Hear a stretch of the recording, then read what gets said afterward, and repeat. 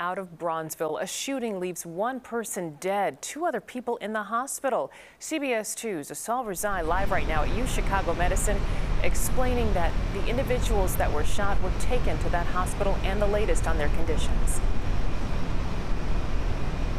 Yeah, Suzanne, we know the victims are between 26 and 38 years old, as you mentioned, brought here to the hospital.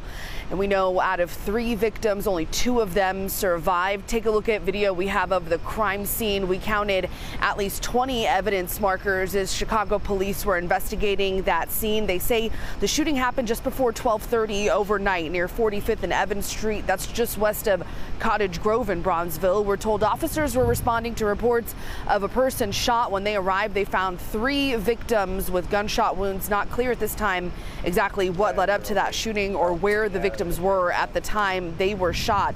We know a 35-year-old man was shot in the head, brought here to UFC where he was pronounced dead.